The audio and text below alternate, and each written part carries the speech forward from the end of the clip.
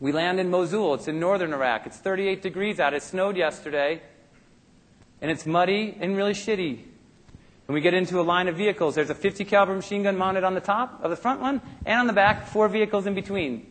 Just get in, throw your stuff in, let's go. We got to roll. We're rolling down the streets of Iraq, going to our base.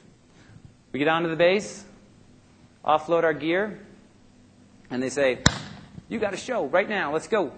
But this convoy's not good enough. We're going to switch you over to another one. And I jump in the lead vehicle. Next to me is Rich Davis. On my left, Tony Darrow. Private first class driving.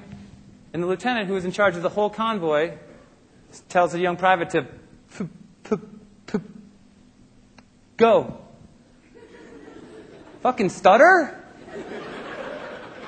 The guy that's in charge of saying incoming has a stutter? No.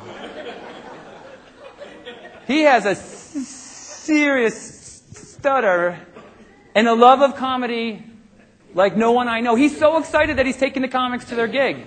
And he knows about people that book weird one-nighters in Kansas, and he does, people that do shows in the Southeast, and he knows so much about comedy.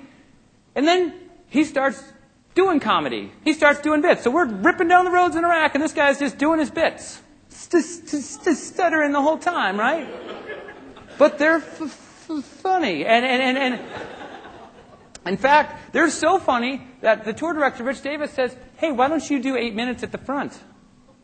And he says, yes, really. And so we roll in, we offload, Rich does his announcements, and he brings up the Stuttering Lieutenant. And the Stuttering Lieutenant grabs the mic and just starts stuttering really fucking badly. And as soon as he starts stuttering, the PA starts cutting out. I was like, no, this can't be happening to the Stuttering Lieutenant. I was like, no. So he gets through the 8 minutes, and he puts the mic back in the mic stand. And the place erupts. They loved him. They only heard about every 14th word, but they loved him.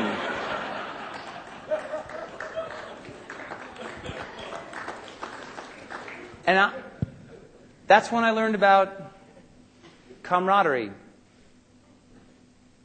Because nothing was getting between those guys. And the way that they made him feel that night made me realize that I could be a better person.